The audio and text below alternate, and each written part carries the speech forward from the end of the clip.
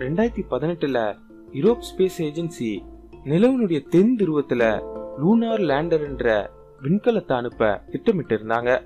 ஆனா அதுக்கான நிதி போதுமான அளவு ஒதுக்கப்படாததுனால அந்த திட்டம் ரத்து செய்யப்பட்டது.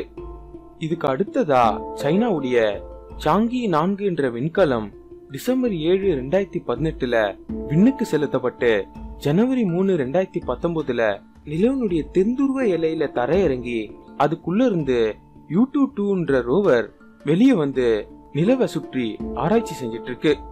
இதுக்கு அடுத்துதான் இந்தியானுடைய இஸ்ரோ சரியா நிலவனுடைய தென் துருவத்தினுடைய நெருக்கத்துல தரையிறங்கக்கூடிய சந்திராயன் 2 விண்கலத்தை கடந்த ஜூலை 22 அன்னைக்கு விண்ணுக்கு செலுத்தினாங்க.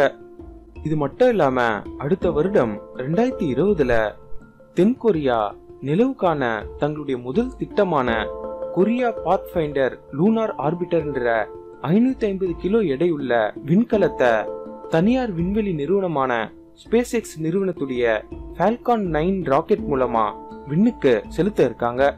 இது தொடர்ந்து ரஷ்யா, ஜப்பான் மற்றும் ஒரு தனியார் நிறுவனமான ப்ளூ ஆரிஜின் போன்ற நிறுவனங்களும் பல நாடுகளும் நிலவுனுடைய தென் துருவத்துக்கு விண்கலங்களை அனுப்ப திட்டமிட்டு இருக்காங்க. அப்படி நிலவுனுடைய தென் துருவத்துல என்னதான் இருக்கு? 1969-70 ஆண்டுகள்ல நாசானுடைய அப்போலோ 16-17 விண்வெளி வீரர்கள் நிலவுல இருந்து எடுத்துட்டு வந்த 45 மாதிரிகளை ஆய்வு செஞ்சதுல அதுல டியூட்ரியம்ன்ற வாயு இருக்கிறது தெரிய வந்தது. இத நம்ம கனரக ஹைட்ரஜன் சொல்லலாம். ஏன்னா ஹைட்ரஜன்ல ஒரு எலக்ட்ரான் ஒரு புரோட்டான் தான் இருக்கும். டியூட்டீரியத்துல ஒரு எலக்ட்ரான் ஒரு புரோட்டான் மற்றும் ஒரு நியூட்ரான் இருக்கும்.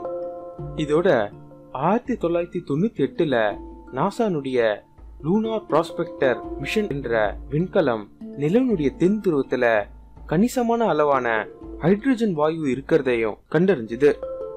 இதுக்கு அடுத்து நவம்பர் 14, 2008ல இஸ்ரோனுடைய சந்திராயன் 1 விண்கலம் தன்னுடன் இருந்த மூன் இம்பாக்டர் ப்ரோப் என்ற ஆய்வு கருவிய தனியா பிரிச்சு நிலவுனுடைய தென் துருவத்துல இருக்க ஷாக்கிள்டன் கிரேட்டர் என்ற ஆழ்குழியில வேகமா செலுத்துச்சு. இது நிலவுல போய் மோதி நிலவுனுடைய நிலத்தடியில இருக்க பொருட்களை வெளியில வீசி எறிஞ்சது. இத ஆய்வு செஞ்ச சந்திராயன் 1 விண்கலம் அதுல நீர் இருக்கிறத உறுதி செஞ்சது. கிட்டத்தட்ட இதே செயல்முறைய 2009ல நாசானுடைய lunar greater அப்சர்வேட்டர் and sensing satellite அல்லது எல்கிராஸ் என்ற விண்கலம் கேபிஎஸ் ஆழ்குழியில செயல்படுத்தின போது வெளிவந்த நிலவுனுடைய பொருட்களை ஆய்வு செஞ்சதுல அதுல 5.6% நீர் இருக்கிறதா விஞ்ஞானிகள் மதிப்பிட்டாங்க. அதோட அந்த விண்கலம் ஹைட்ரஜன் வாயு, அமோனியா, மீத்தேன், சோடியம், பாதரசம், வெள்ளி போன்ற பொருட்களும் இருக்கிறத கண்டறிஞ்சது. பகல் நேரத்துல நிலவனுடைய பெரும்பாலான பகுதி 123 டிகிரி செல்சியஸ் வெப்பநிலையில உஷ்ணமானதா இருக்கும். ஆனா நிலவனுடைய தென் துருவத்துல சூரியனுடைய கதிர்கள் பெரும்பாலும் படாததுனால அங்க இருக்க கிரேட்டர்ஸ் அல்லது ஆழ்குழிகள் -249 டிகிரி செல்சியஸ்ல இருக்கும். இந்த இடம் பர்மனன்ட்லி ஷேடோட் ரீஜியன், நிரந்தர நிழல் பகுதி என்னும் அழைக்கப்படுது. அதோட இந்த இடம் சூரிய குடும்பத்துல இருக்க பல குளிரான பிரதேசங்கள்ல ஒரு இடமாவும் கருதப்படுது. அது மட்டும் இல்லாம இந்த இடம் புளூட்டோனுடைய மேல்பரப்பை விட குளிரானதுன்னு அறியப்படுது. இதனாலதான் நீர் இருப்ப கண்டறிய சந்திராயன் 1 விண்கலமும் எல்கிராஸ் விண்கலமும் தங்களுடைய ஆய்வுகளை இந்த இடத்துல மேற்கொள்ளுச்சு. 90கள்ல மனிதர்களை நிலவுக்கு அனுப்புற நாசானுடைய அப்போலோ பயணத்தின் பொழுது அதனுடைய வீரர்களுக்கு 1/2 லிட்டருக்கும் கம்மியான அளவு குடிநீரை கொண்டு செல்ல இந்திய மதிப்புல கிட்டத்தட்ட 14 லட்சம் ரூபாய் செலவானதா சொல்றாங்க.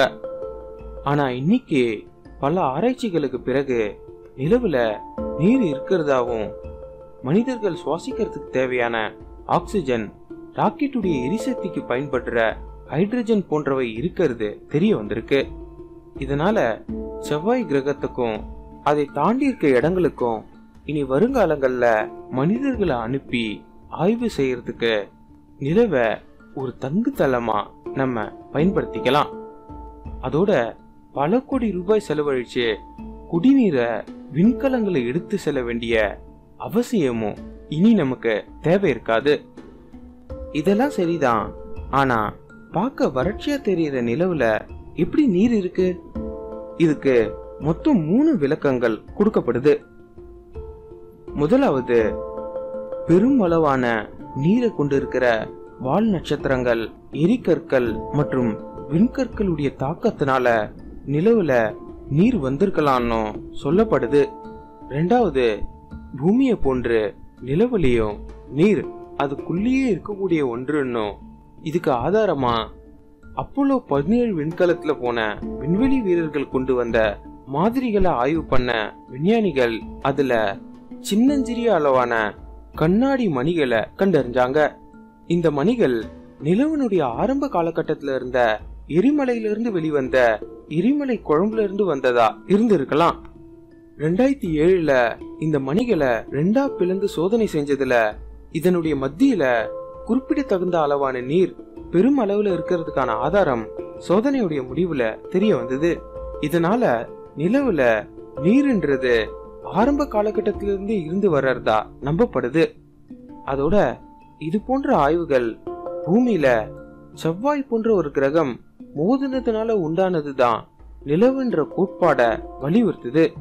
மூணாவது, கிட்டத்தட்ட 45% ஆக்சிஜனால சூழப்பட்டிருக்க நிலவனுடைய மேல் பரப்புல சூரியன்ல இருந்து வர ஹைட்ரஜன் அணுக்கள் எதிர்வினை புரிஞ்சு ஹைட்ராக்சைடா மாறி இறுதியில நீர் மூலக்கூறுகளா மாறி இருக்கலாம். அதோட இவை நிலவனுடைய மேல் பரப்புல மிதந்து பறந்து நிலவனுடைய நிரந்தர நிழல் பகுதியான நிலவனுடைய தென் துருவத்தில் இருக்கக்கூடிய ஆழ்குழிகள்ல தஞ்சம் அடைஞ்சு நிரந்தர பனி பாறைகளா மாறி இருக்கலாம்.